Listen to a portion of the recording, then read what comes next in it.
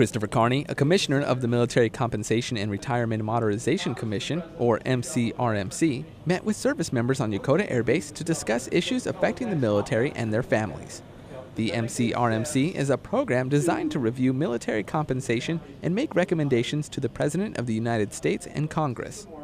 Well, we want them to be as honest as they can be. The candor is vital here, right?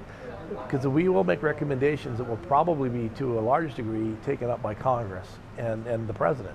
So we want to give those decision makers the best advice. And the way we get the best advice is to get the most honest answers from the military members and their families.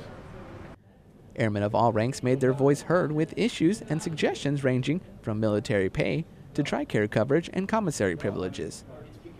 Tech Sergeant Christopher Johnson enjoyed the event and thinks it's important for airmen of all ranks to stay informed on changes being made to their benefits.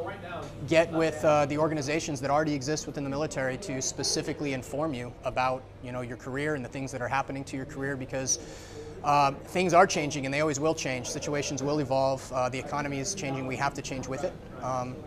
Just like on the battlefield, your enemy does something different, you have to adapt or lose. Commissioner Carney concluded the event by thanking airmen for their service and encouraged everyone to continue making suggestions to better the military. Air Force Staff Sergeant ESTEBAN, Yokota Air Base, Japan.